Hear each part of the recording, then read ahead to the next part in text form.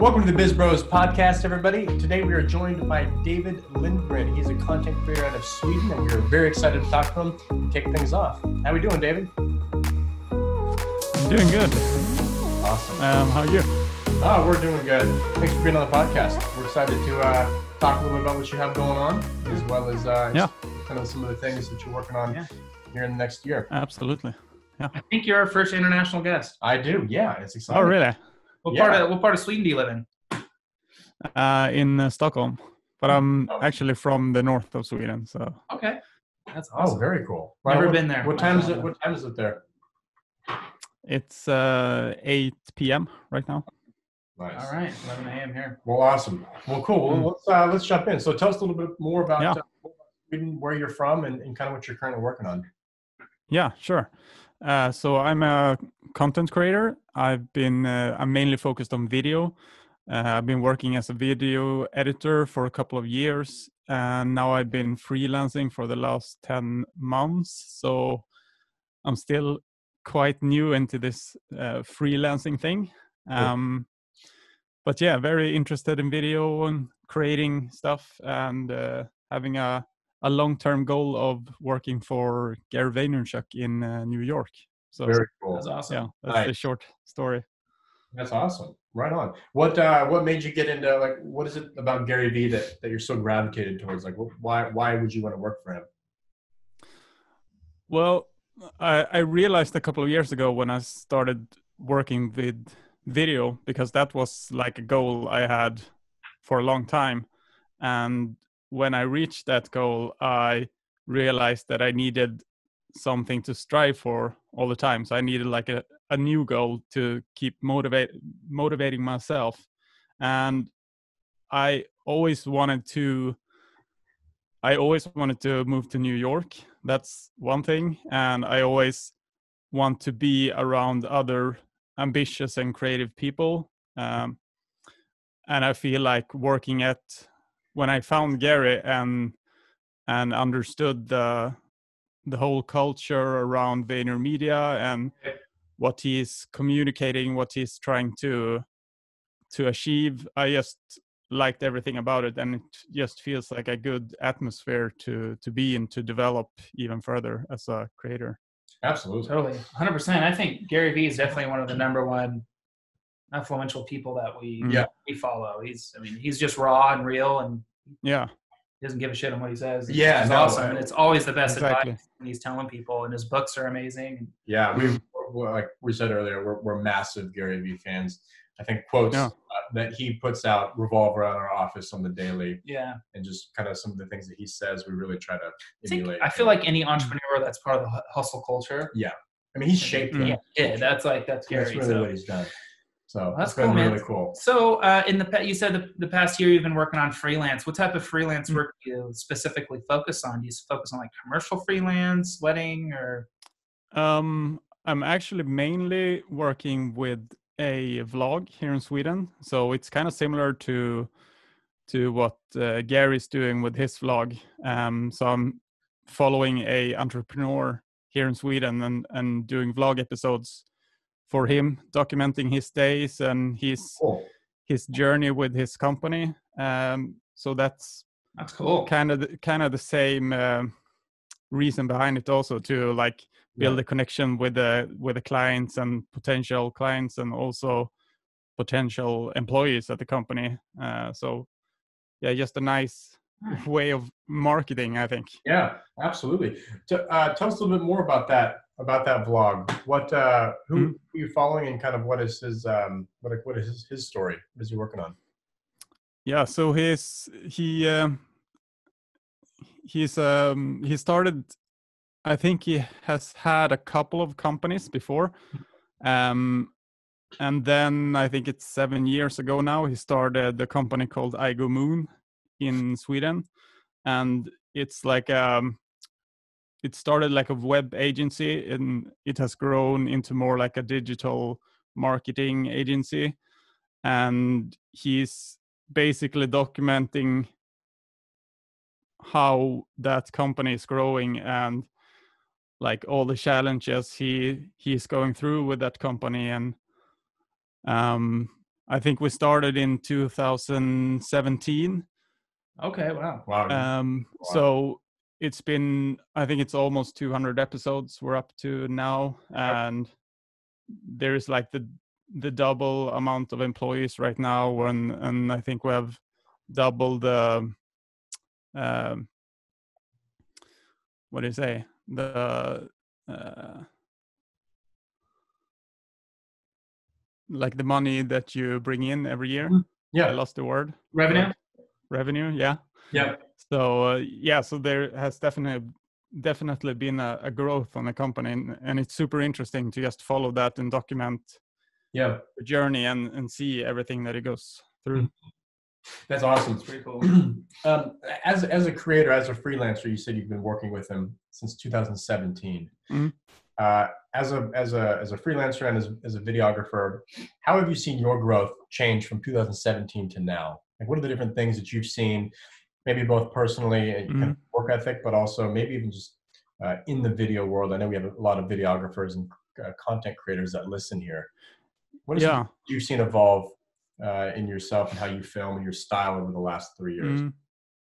One big thing that I've seen is I'm actually a very introverted person, and I feel like just by being close to him and being in this like entrepreneurial world, I kind of learned those skills that he has by like collaborating more and being better at sales and communicating with other people, and that's awesome. Just those kind of things, because I always had like this creativity, and I always had this like willingness to do and create stuff, but just being able to communicate it in a good way and being able to get better at storytelling and stuff like that. So yeah, that's some things that I've seen.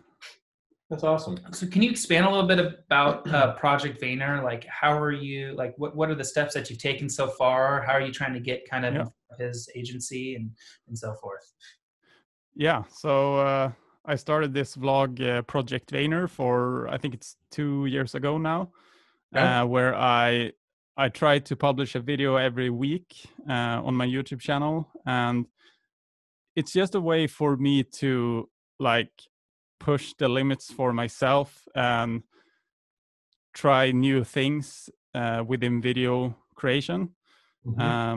And it's been a lot of different type of videos. I've done like unboxing videos and travel videos and tutorials, and I think like for me, where I was 2 years ago, I just wanted to like try all the different things and try to find what type of content creator I want to be.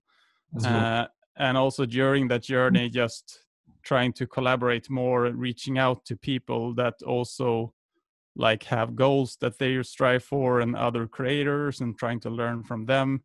So I started doing these live episodes and taking in guests and asking questions and trying to just grow not only the content creation, but also like the social aspect and growing my network. And that's awesome. Wow, that's pretty cool. Sounds like a cool project. Very. Any luck? I mean, anybody like reached out? I mean, I know it's relatively early, but has anybody on his team reached out to you? Or I'm sure you've been DMing him. So I have some contact with like a couple of people in Gary V's team. Cool. Like via social media, and I've tried to like reach out when I see that they need any help with anything. I know D-Rock was searching for someone to assist when they were in Finland once.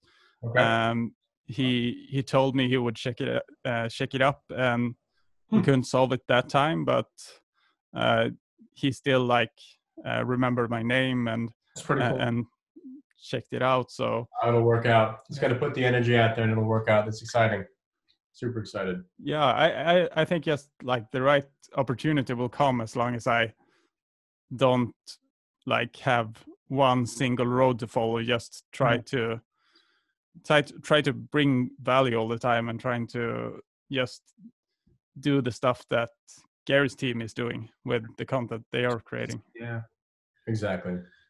So what kind of inspires you to keep pushing every day, chasing the dream, and then in that? What is like your number one kind of motivator?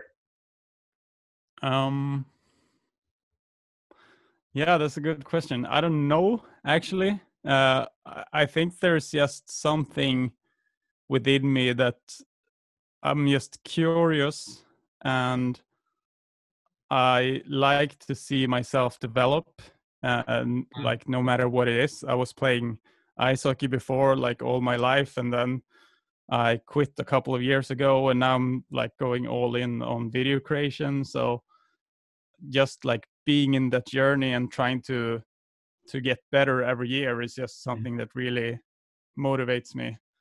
I think that's really cool. I think it's similar to us. Yeah, it is. It is. We always talk about passion and how we're fueled by the day-to-day and pushing ourselves and the company. So it's cool to hear that from you as well. What is a question I have for you?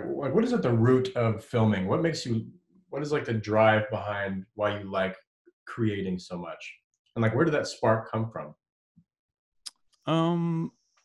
I've always been interested in like some kind of creativity and some kind of content creation.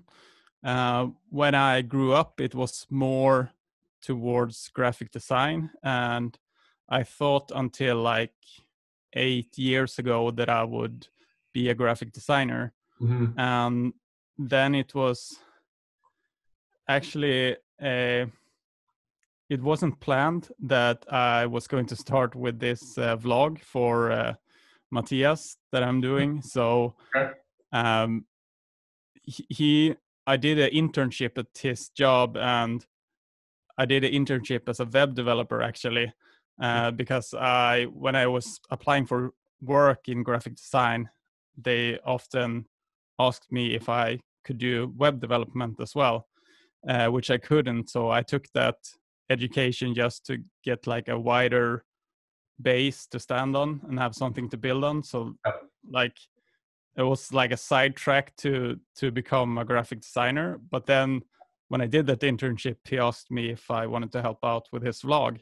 So that's how I actually came into videography a couple of years ago. And then I just felt more and more that it's so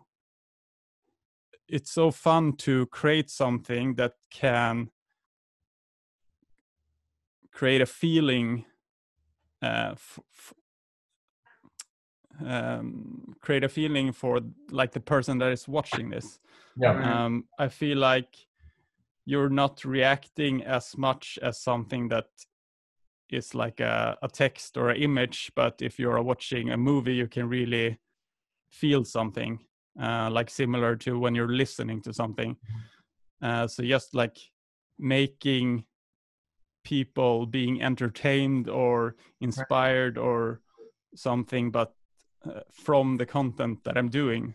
I think that's what really made me focus on video and wanted me to like become a video creator instead. That's awesome. It's kind of all about that emotional grab and connection and that you can create through video. That's why we love it, is being able to add that human element and really make it feel real for somebody. It's visual storytelling. Yeah. I think some people don't really, they can't really connect with writing or reading like a blog or a book. Some people don't really connect with photo when they see it moving and they see action behind that. It's totally different. Video's sculpting everything. So, what did you say something? You were saying? No, it's just so many elements at the same time. It's like it's the visuals and it's the audio and like putting everything together, and you can put graphic on top of that. So it's really just the full experience. I feel. It is. I have one more for you. When we talk about like content creators today, everybody has an iPhone. Phones are to the point where they can document and create really good video. What would you tell somebody that's kind of going down this journey or starting the journey of content creation, and they want to vlog, they want to be a YouTube influencer that everybody they're seeing their idols look up to? What would you recommend What would you tell somebody just starting out in the content creation path? I think it's the same thing that I would tell myself when I was starting out.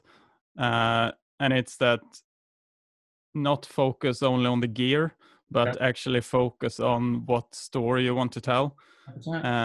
And I think it's so much, I think it's so much storytelling when it comes to video, and like, how do you want the viewer to feel when they are watching this?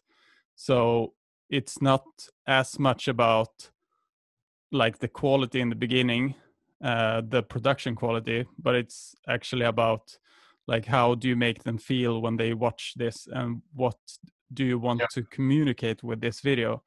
So I think it's easy to get stuck in like technical equipment, and it's very so yeah. I think definitely focus more on that, and that's something that you can do if you have a DSLR or an iPhone or whatever. Oh, Eli talks about it a lot. It's more the content than the quality. It's like, of course, we all want the prettiest looking, prettiest looking video with the best lighting and the best gear, but at the end of the day, really, people are just they're wanting to listen to good content. Exactly. And what are you putting out? And Gary's preached that too. Yeah, I would say it's always about the archer, not the arrows. Oh, that's a good, let's think about that. Exactly. So, that's good. What are you gonna say? Nothing. I was gonna say it in video, it's more the videographer, not the equipment. Yes, it is. Yeah, totally. I was going a little bit. But the archer was good. Farther back in the medieval times here. Yeah, cool. Well, awesome. We have so kind of how we wrap up our podcasts.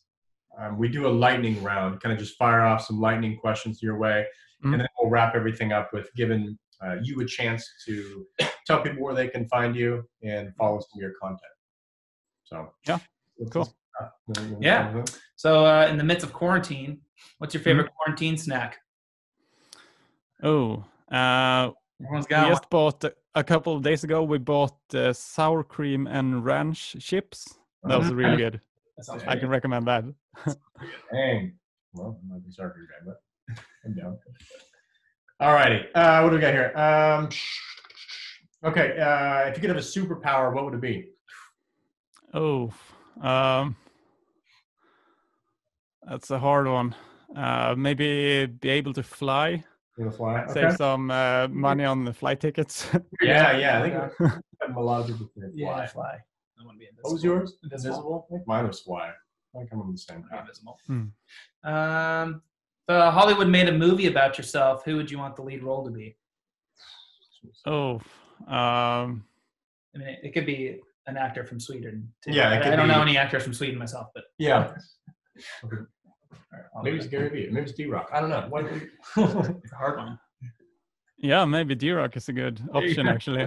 D-Rock or Justin Adisha maybe. Oh, okay. What would you say? Vince Vaughn. Vince Vaughn? That was quick. You had that already. Yeah, dude. All his movies, his personality. We should be Vince Vaughn. Vince Vaughn. That's pretty close. Do you know who Vince Vaughn is, David? Vince Vaughn. I recognize the name, but yeah. I don't see a picture in front of me. You watch his movies, that's who I am. Yeah. I think Jim Carrey was that. Yeah, you kind of look like him. I do. I know. I love him. Okay, we got one more for you, and then we'll wrap this thing up. Well, no. Last app you downloaded. There you go. Love it. Last app. I think it was Elevate was the last one. My sister gave me recommendation to download that and to practice English and math on like a regular basis. Oh, cool! And cool. that's something I want to develop, and they are really good at like gamification. So it basically feels like you're playing a game, but you're also learning English. So that for sure. That's really cool. Awesome. Well, David, where can people find you at? Social handles, blog? Just search for David Lindgren 89. I have the same handle on every platform, so it's pretty simple. Perfect, man. Well, thanks so much for joining us. We really appreciate your time and kind of letting us know about you and share your experiences and kind of where you're heading. So we'll make sure to be pushing this on our YouTube channel as well. It's at BizBros for all of you out there that haven't followed us yet. And our Instagram as well at biz.bros. And you can find this podcast on anywhere. Podcast. Awesome, man. Well, thank you so much. Thanks. Talk to you soon. Thank you guys. Yeah, thanks for having me. Yeah.